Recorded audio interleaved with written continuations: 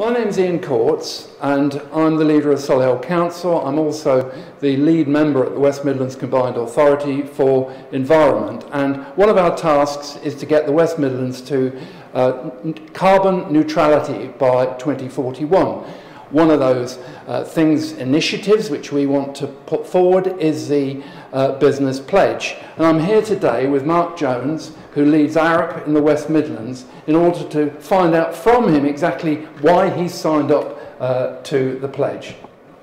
Thank you, Ian. Well, a net zero carbon pledge is important to us because it's the best way of tackling climate change by reducing global warming.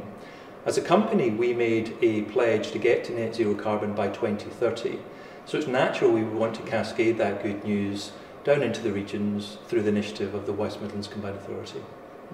So just how important is this to the company and to the staff of signing up to this pledge?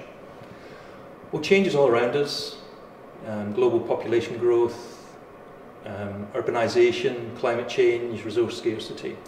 And all of that is having a profound impact in the way in which we work, in which we live. And we made a commitment as a company to follow the UN Sustainable Development Goals, which features in the work that we deliver for our clients. So we think with our expertise, with our diversity of outcome, we can put sustainable development thinking at the heart of our work for our clients. That's what makes it important to us as a business. I can see great enthusiasm for this project. Can you explain to me why other companies should embrace this? It's so important. Well, other companies should embrace it because it's about meaningful action. So perhaps I can give you an example of what we're doing here in the campus. One of the actions we're taking is to actively enable a change in car use.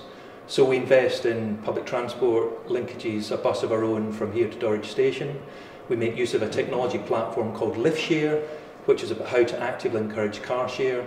But I think more profoundly post-COVID, the way in which we travel for business is going to change in Arup, and it will change for other businesses.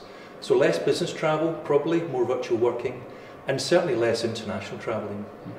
Thank you, Mark, for everything you're doing and for signing up to the pledge. And well, you've heard it from Mark, who leads the Arup business here. What we want you to do is to sign up to the West Midlands Business Pledge. You'll find details on the West Midlands Combined Authority website, so have a look and support us, please. Thank you.